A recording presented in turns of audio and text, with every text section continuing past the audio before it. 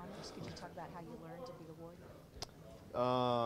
Well, I think a bunch of people were congratulating me. I didn't know what they were talking about at first, and then I looked at my phone a few hours ago, and my agent texted me and let me know. So, yeah, he let me know and figured that out that way. So it was pretty neat. What does it mean to you? It means a lot. It's a great honor to get that type of recognition. But I mean, obviously, that was last game. So we got to move on to this coming game, and we got to be consistent every single week. So that's the biggest thing for me is just being consistent, doing what the coaches asked me, being there for my teammates, just putting it on the field.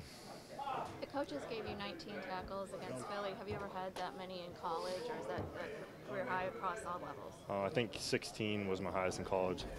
So, I've broken that twice this year now, so that's pretty neat. But like I said, we just got to keep running around, making plays on the field. So I'll just keep being consistent every single week and communicating with Jalen, getting everybody lined up on defense and going and playing ball. Now that you've gone back and seen the interception that you had on tape and stuff like that, what was going through your mind? Well, I know I was getting high load in that situation, so it was just being disciplined and doing what I've been coached to do, what I've trained to do, what I've practiced doing, and just trusting my instincts and then going and getting the ball. You're trying to house it. You looked like you were trying to take that back. You look comfortable with the ball. Yeah, it felt weird having the ball in my hands again. But it was an awesome feeling having it and getting a turnover and running down the field with the guys on the defense. So, every time we get the ball, we're trying to score, and that's exactly what I was trying to do. And everybody was blocking and just didn't quite get it done, but we'll get it done next time. What did you do with the actual football? Bucky and Mike, those guys save the football for you? You have a mantle to put it on? Yeah, I'll probably get it framed. And hang it up at the house. So. Considering how much Sean felt, how cool is it that you broke his rookie franchise record for tackles in a game? Well, I wouldn't have been able to do it without him. So, you got to give credit where it's due. He's an awesome guy, and more so, he's like another coach out there, and he's right there to give us tips and to be honest.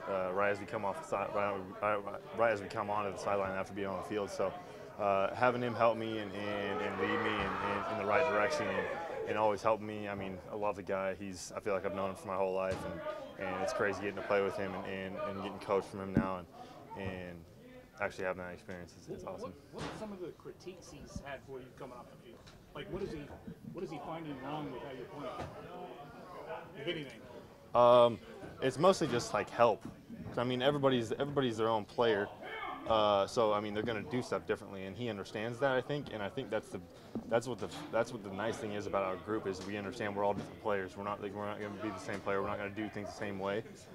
Some might be similar, but just because someone's doing it a different way doesn't mean it's the wrong way. So most of it's tips. He's very encouraging. He gives me tips whenever he can give me them, or whenever I ask him a question. He's right there and gives me an answer. So he's an extremely good resource to have. How different does it feel 9 games in compared to August? Like how much has it slowed down even in just these 3 months for you? It's slowed down quite a bit, but then again, I've never really felt like I've been caught off guard with anything. I'm confident in myself. I'm confident in my abilities and my athleticism and my preparation that it's going to put me in position to make plays on the field on game day. I'm here for a reason, and like I said, there's a reason they drafted me as high as they did. And like I said, I just got to be consistent every single week and do what the coach is asking me. Stay humble, be the person I am, not change for anything different, and just do what I do. You were one of the cluster players, obviously, they really liked and looked at the first-round pick last year, and Calvin Ridley was in that group. And now, did you get a chance to talk to him much during the process, and just were you kind of anxious about whether or not you would be able to come here, and just kind of what was going through your head at that time?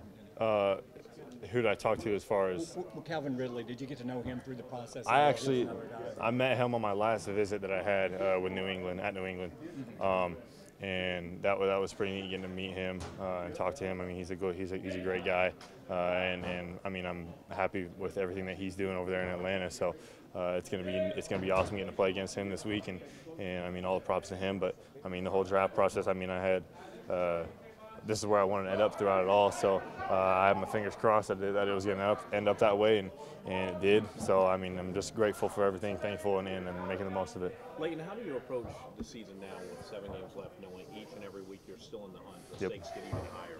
You just got to take it one thing at a time, one day at a time, 1 week at a time. I mean, focus on being 1-0 every single week, not focusing on the next week. I mean, we got to be 1-0 this week, 1-0 during practice, everything. Just like take one play at a time. Obviously, you're going to have some mess ups in practice. That's why we practice. So you got to do that, clean some stuff up from today, and move on tomorrow, and then the next day. So not get too far ahead of ourselves. Just take things slow and be absolutely resilient in everything we do, and just go get it. All right, thank you guys. Thank you, Leighton. Thank you. Congrats. Appreciate it. Thank you.